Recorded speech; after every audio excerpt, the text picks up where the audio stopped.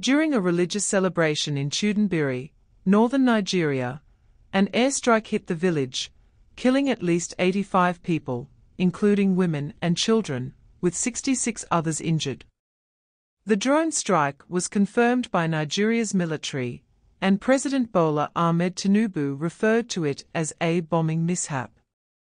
The incident occurred amid Nigeria's ongoing struggle against extremist groups and armed gangs, leading to increased use of airstrikes, resulting in accidental bombings.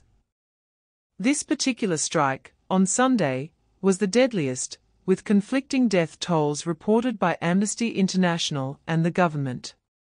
President Tinubu called for a thorough investigation, acknowledging the tragic nature of the incident.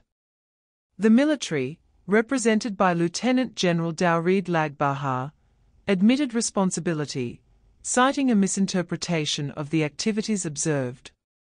The victims, gathered for a Muslim celebration, experienced a tragic turn of events, highlighting the challenges faced by Nigeria in addressing security crises. Nigeria, confronting security challenges, grapples with Boko Haram in the northeast and armed gangs in the northwest. Tinubu's administration, despite receiving significant U.S. security assistance, faces scrutiny over human rights abuses by the military.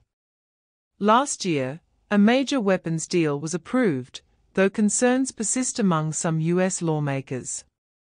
Nigeria's military has faced accusations of civilian casualties from airstrikes, but changes in the U.S. stance are considered unlikely due to Nigeria's perceived role as a reliable security partner in the region.